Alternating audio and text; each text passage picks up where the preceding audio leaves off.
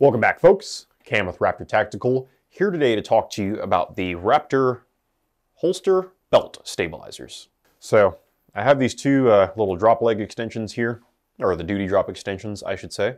This one is an offering from GCODE, and then this one is an offering from SAFARILAND. I'll hold these up so you can take a nice little look at them. So the whole idea behind the holster belt stabilizers is that perhaps you're using one of these and your belt is too thin, and this is just riding up and down, you know, when you're drawing your handgun, you know, you're pulling up and then the whole entire holster is coming up with it, and then you're like, okay, now the gun's out. This is something that we did to just, you know, you can add these into here and it just stabilizes it. So what you can do is you can measure your belt and then you can measure your slots, okay? Figure out what the length is, see what you need. Then you can take one of these, right? And then you can see you have a nice little label here that tells you where the top is, if you can see that on the camera. Yep, nice little label that tells you where the top is there.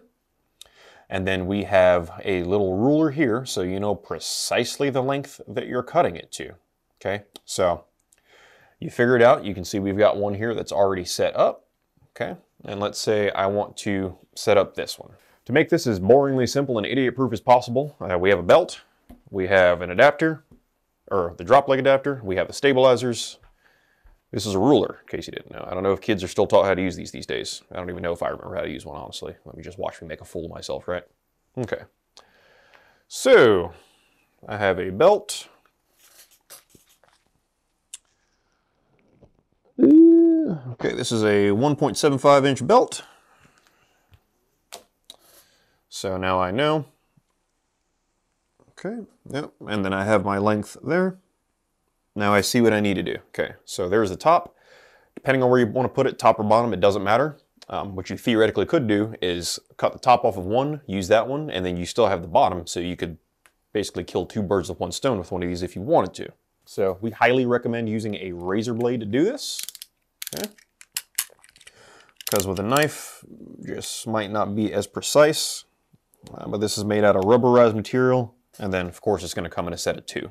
I forgot to mention that, sorry. So now we're just going to go ahead and cut.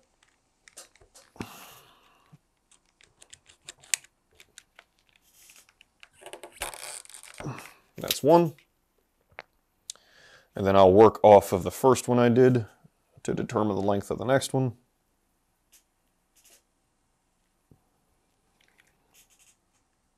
And then we'll cut you. And be careful when you're doing this, folks, okay? Because like it's really, really easy to just slice yourself wide open. Funny story. A buddy of mine, when I was in the 82nd, we were being stupid privates wrestling around. Buddy pulls out a knife. We're just playing. I go to disarm him. I disarm him, and in the process, I slice my pinky almost completely off. I spent quite a considerable time in Womack getting stitched back up. Was there till like 3 o'clock in the morning and then had to go to PT again at 5 the next day. So you don't want that to happen.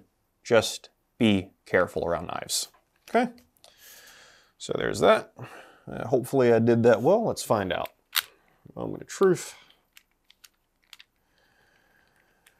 I'm going to move this out of the way. And I'm going to put this along the top. Okay, well.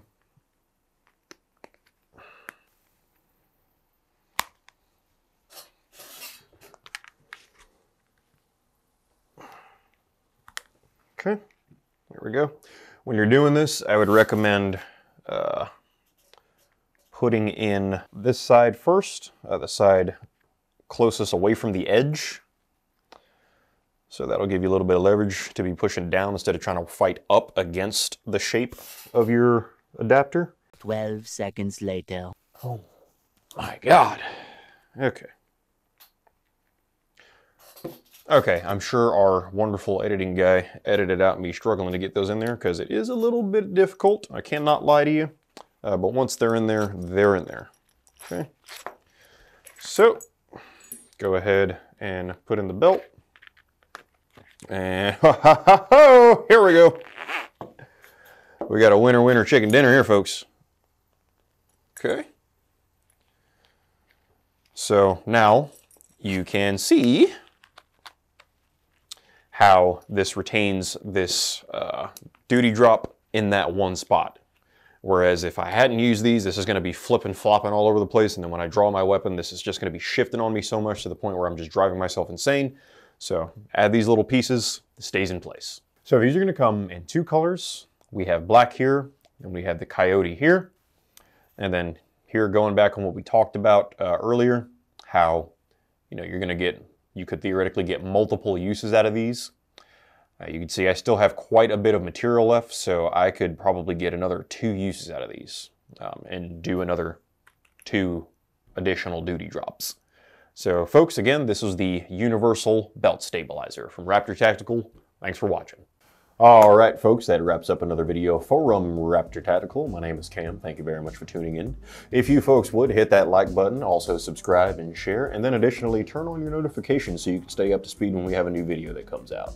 Also, if you would follow us on Instagram at Raptor Tactical LC, that would do us a great service. We would greatly appreciate your support. And as always, you can find this product as well as everything else we make right here in the great state of North Carolina at raptortactical.com. Thank you so much. Again, folks, my name is Cam with Raptor Tactical. Remember to evolve or die. Thank you very much, and you have a wonderful day.